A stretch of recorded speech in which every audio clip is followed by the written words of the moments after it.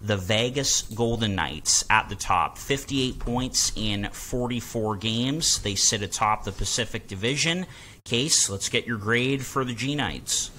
Yeah, so what I've been doing to kind of prepare for this one is listing a bit of positives and some negatives for each team and then giving them a grade. Well, I didn't list any negatives for the Vegas Golden Knights so far this year. It's all positives for them. They're better than I thought they'd be this year, and I guess I'm an idiot for thinking that, because why wouldn't this team be good? I started saying maybe it was because of goaltending in our pre-season preview, but when you play such good defense, it doesn't really matter. That's what we came to find. You just kind of need league average, and Thompson's playing above league average for them. So that combination is winning for them. And it's not just the defense that this team has, it's the forwards. They remind me of the Boston Bruins, where they're all kind of responsible in their own end, like especially Stone and Stevenson and Carrier. Like, all these guys are very good two-way forwards. So they play great defense, they're scoring a lot of goals, and they're getting good goaltending on top of it. First in the league, I gave them an A. I didn't give them an A+ because this is kind of what we expect from them.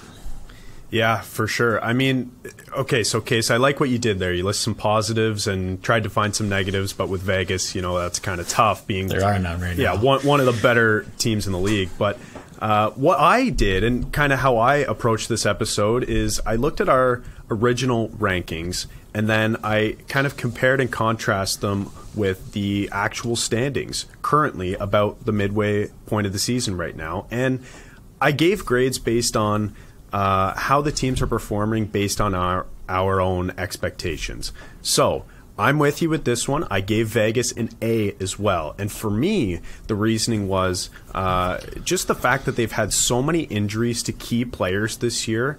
And that was kind of the story last year, and maybe why they underperformed. So many injuries, and they just weren't able to get over the hump. But this year, they are missing some key pieces, most notably Mark Stone and Shea Theodore at the top of the list. And they've been able to just battle through it, weather the storm, and prove to the league that, even when they're not completely healthy, they can still hang. So relative to our expectations with when we picked them to finish third in the division, first place ain't bad, and I think it deserves an A. Yeah, A's all across the board. I'm picking that as my grade as well for the Vegas Golden Knights. When healthy, they look like a Stanley Cup contender. You guys, I know, had your doubts about Logan Thompson. I'll say it again. I was pretty high on this guy coming into the season, and that has proved to be true. I think the backup position in the net is a bit of a question mark. They're going to have to decide between Adin Hill, or do they give Brossoit another chance, or do they go out and get somebody? So that is certainly a question mark, but really not a big deal. They just have to be, average or a little bit above average because of how well Logan Thompson has been playing. And this team is well coached, obviously, with Bruce Cassidy taking over in his first year with them. And they've really proved to have some depth for a team that's given up a lot these last couple of years as far as assets. They don't have a lot of prospects coming, but they've done a really good job with pro scouting and have been able to add some good depth. Guys like Nick Waugh, Keegan Colasar, Paul Cotter looks like a good player in their bottom six as well. So they're a very deep team. Case, I like the Boston comparison. Like, everybody has their role, their responsibility. This team is deep top to bottom when they're healthy. So yeah, an A for the Golden Knights, first place in this division. So it's something I noticed when I was kind of looking into their defense. I was on Money Puck, of course, and to kind of deflate your Logan Thompson tires there, Harp, they've allowed the fourth least amount of high danger opportunities against, and I think they are 8th in medium danger shots against. So this guy's had to face a lot of shots outside of the home plate, and it's kind of the result he's getting. He is playing good. I'm not gonna dummy him down that much, but like the Vezina caliber type season, when you look at his traditional numbers, there's an argument against that.